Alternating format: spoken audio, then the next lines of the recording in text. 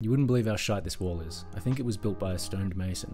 Today we're doing a wall makeover, kind of like Queer Eye for the straight guy, but there's no straight guys. After collecting payment in full, the previous mason abandoned this wall. You can see he's used two different colours of cement.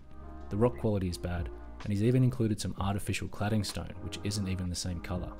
First up, I'm stripping back the face of the wall. I've left the backing in place. Next up, we'll place our big stones, and then we begin building in between. I'm doing a dry stack facade with a stone called wee jasper. For a wall this size, I'll use under a ton of stone, which should cost about 200 to 300 Australian dollars. I didn't get quite as far as I'd like today as I was interrupted by a storm.